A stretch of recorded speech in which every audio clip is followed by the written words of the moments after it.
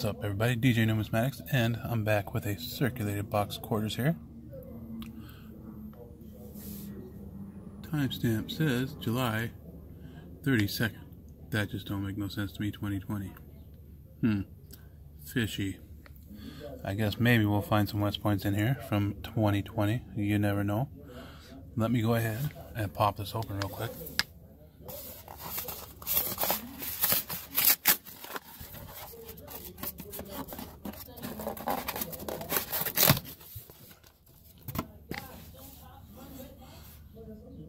And I'm not seeing anything that screams silver, so I'll be checking. That one sort of does, but I don't think it is. I will be checking for silver, of course, varieties, West Points, and NIFCs. When I say NIFC on quarters, I'm meaning from 2012 to present.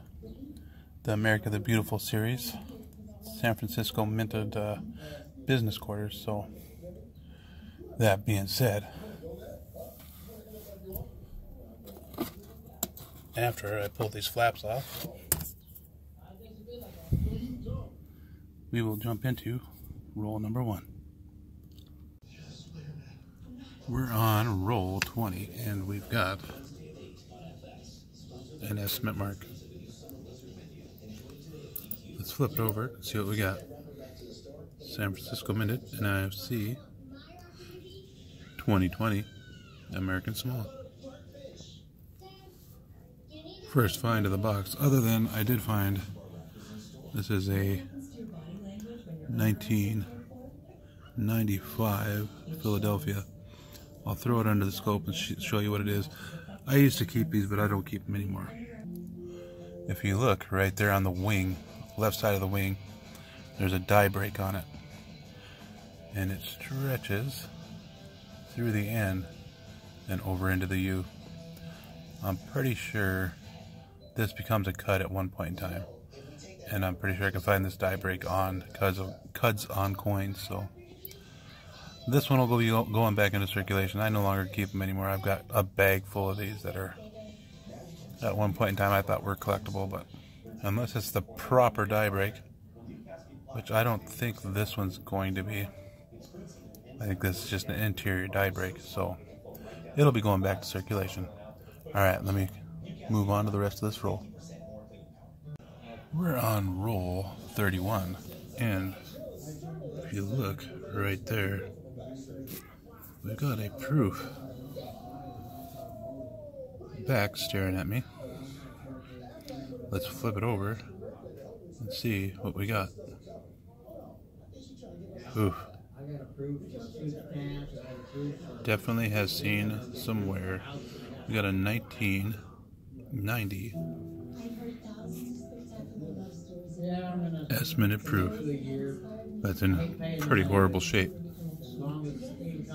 But that's one NIFC San Francisco and one proof San Francisco. Wish it was in a little better shape, but I'll take a proof. We're on roll 36 and we are going to have S mint mark number 3. This time not a proof. This would be the NIFC versions. Let's flip and see what we got.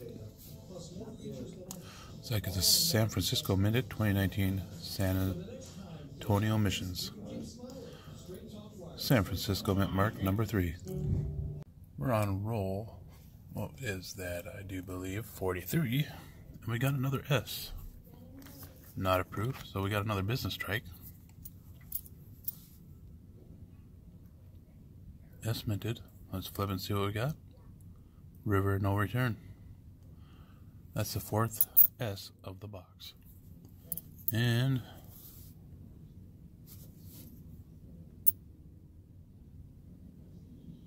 is that AP? Let's check. It is. We'll just look real quick to see if we got the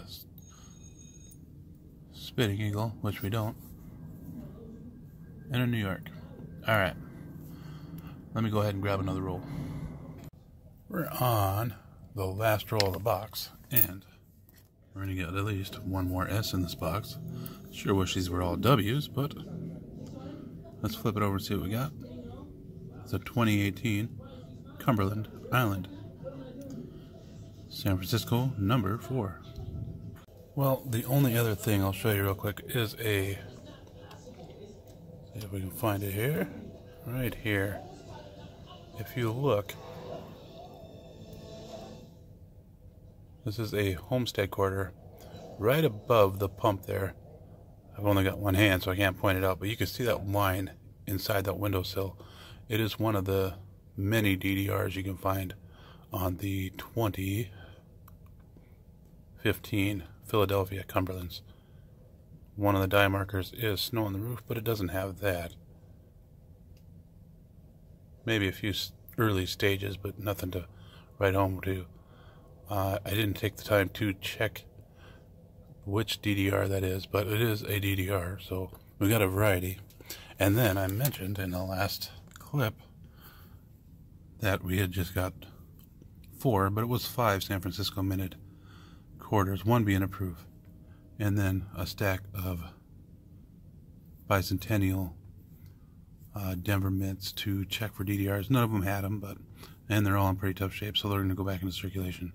Since we didn't find nothing major in this video, I'm going to run around tomorrow and see if I can't scrounge up another box and make this a 2-box hunt.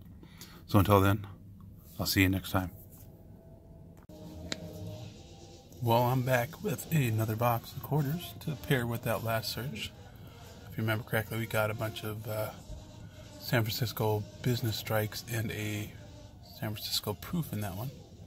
So I will crack in to this first roll right away. I'm not seeing nothing that says silver.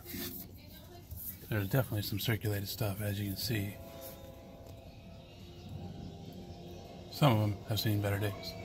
So let's start cracking, and hopefully we score something more than just a San Francisco business strike in this one. Well, we're through the first 10 rolls, and I didn't come across a whole lot. I came across a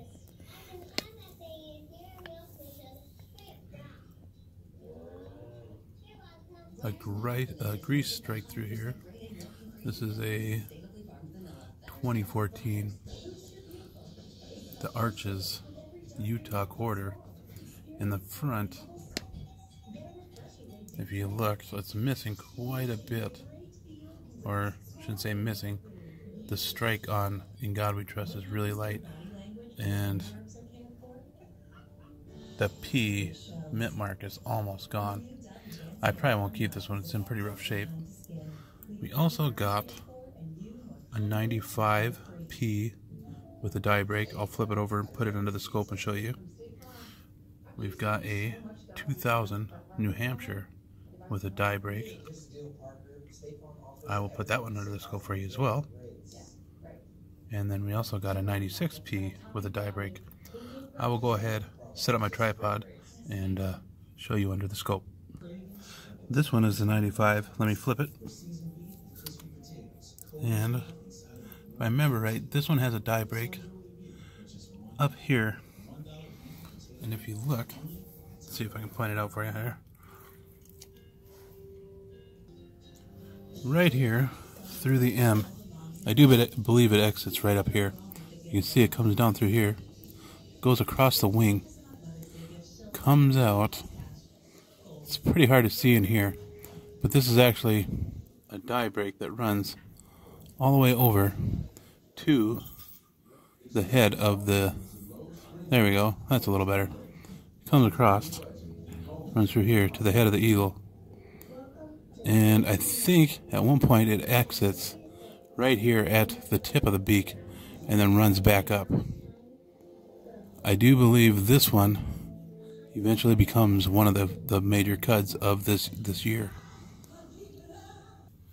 As for the 96, you can see right down here.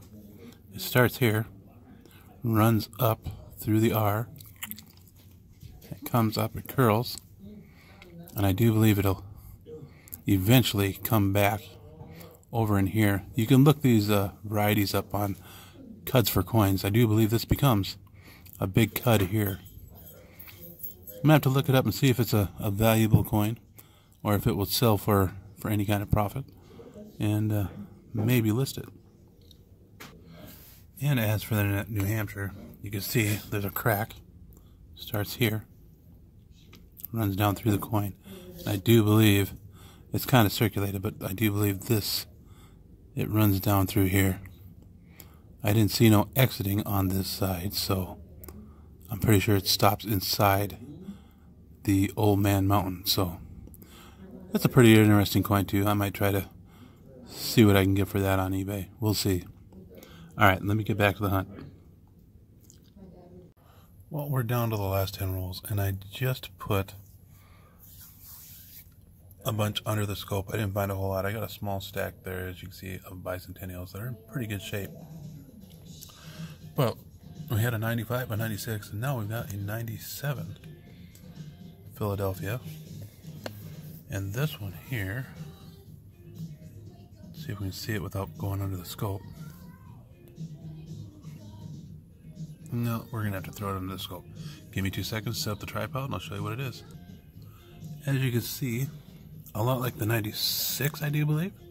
You can see the die break starting right here. Runs through the M. Across the wing, of course, because of the circulation, you can't see that anymore.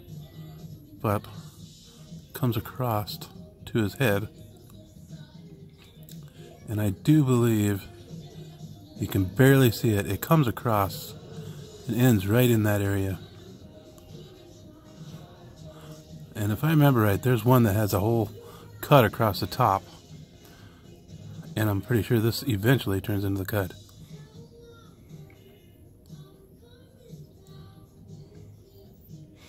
Pretty interesting die break, if you ask me. And fairly pronounced too. I'll put these aside.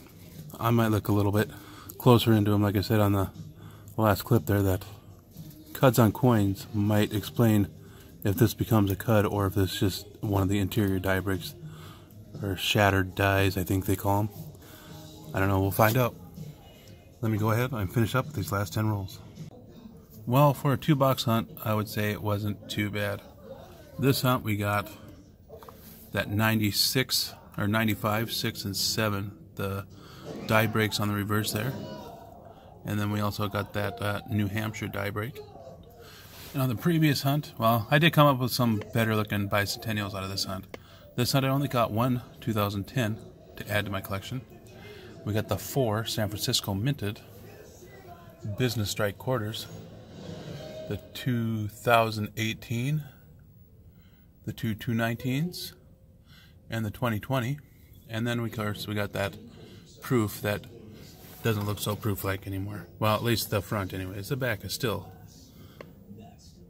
pretty decent.